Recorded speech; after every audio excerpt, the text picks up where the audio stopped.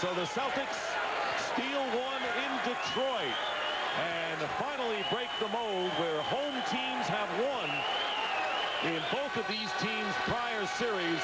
And tonight the Celtics win a big one on the road, and Antoine Walker and Clifford Robinson have an exchange as this game ends. See you in Boston, Walker may be saying, but it'll be interesting to see how the Pistons respond. Final score, the Boston Celtics 85, the Detroit Pistons 77. This best of 7 is tied 1-1. After the game, this was Clifford Robinson. Those who have followed the Celtics, those who covered the Celtics, know what kind of player Antoine Walker is. He's a guy who likes to run off at the mouth, front runner, individual, accolade type of player who is first time in the playoffs, you know, just running off at the mouth. First couple shots he hit, he had a lot to say throughout the game. When he was getting D'd up, he had nothing to say. But when it looked like they were about to win the game, he wanted to start talking again. You know, it's a perfect example of somebody who's a front runner. Now, if we're going to hear that, then I think we need to hear, don't you, from Antoine Walker. It would only seem fair. Here's Twan. Cliff Robinson was talking after the game about, you kind of basically said you were a front runner, didn't do much talking in the middle of the game, but at the beginning and at the end. Next question. You want to comment at all? Just let Don't care. Okay. Game 3.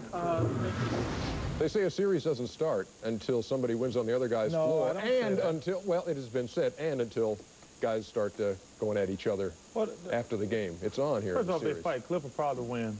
That was a pretty mature approach, though, that Antoine took. Well, when you can't fight, you can't talk trash. Antoine can't fight, so he can't talk.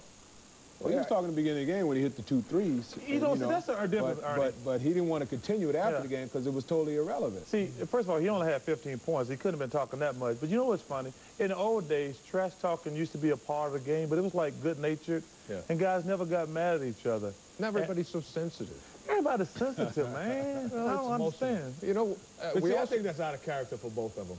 You know, Antoine Walker motivates himself by doing dances and things like that on the court, and you kind of know that, and that's his makeup. But Cliff Robinson, that's uncharacteristic. I'm told by the guys upstairs that we also have Corliss Williamson after the please game. have some on his head, please.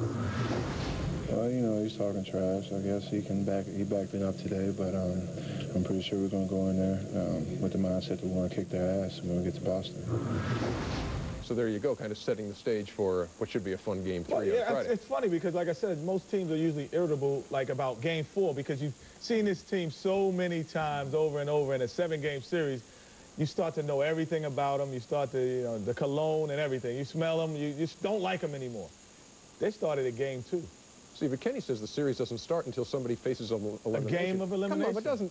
That's what we thought. I think the series starts when you lose a home game. That's when the series starts. I really believe faced with elimination. It's on. There's no question. It is on.